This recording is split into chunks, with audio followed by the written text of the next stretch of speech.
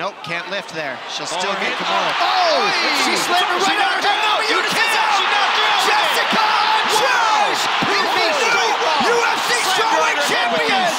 Enter the #1 strawweight contender, Jessica Andrade, 26th pro fight, her 10 wins in the UFC, tied with Amanda Lemos for most among women in the history of the UFC.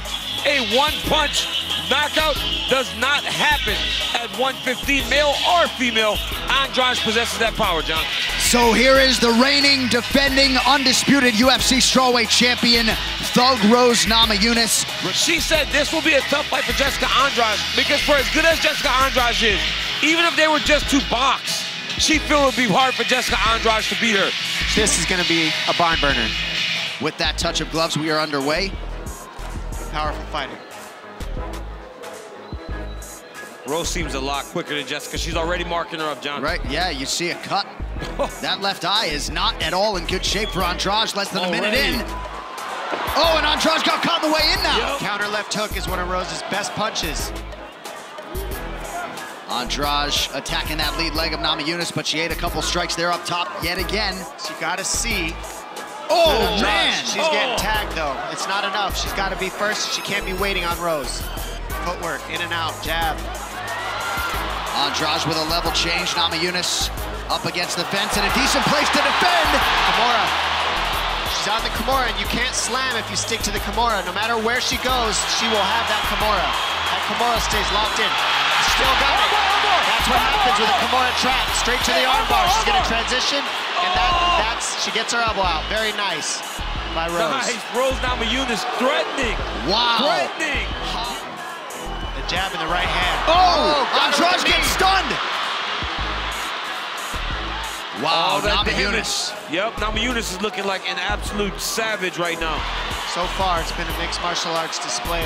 I mean, it is a masterclass. Rose Namajunas putting on a masterclass. That counter hook right there is going to be the key for the entire fight for Rose. She steps out, that one right there, a nice adjustment by Andrade to throw the leg kick on the counter hook. And a straight right hand from Andrade seemed to get Namajunas' attention. Rose is tough, man. She stands in there. But Andrade is going to have to keep throwing those kicks. They like that she lifted her. Even though she almost got caught with the submission, they like the lift. They want her to keep fighting like this. Nice counter hook again. That's her best punch, Rose. Rose has got to keep her hands up, though, as she's backing up.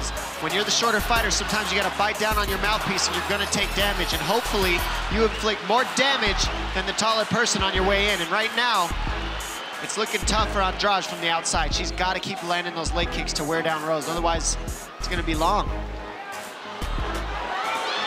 Andrade with a flurry, but out of range until she landed that knee there. And now this is why this is the counter they have for the lift of Andrade. Smart.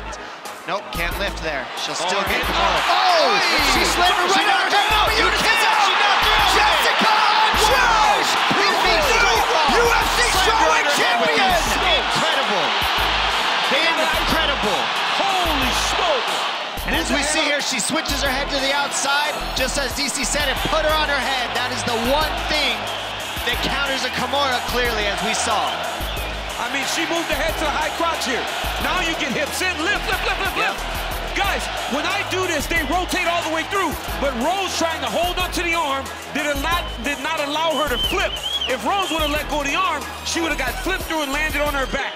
But by holding onto the Kimura, she landed right on top of her head. Hey, run that replay back again, please. Run that, look at this. Holding onto the arm, look, fell on her neck. If she would have let go, she would have got rotated all the way through and landed on her back.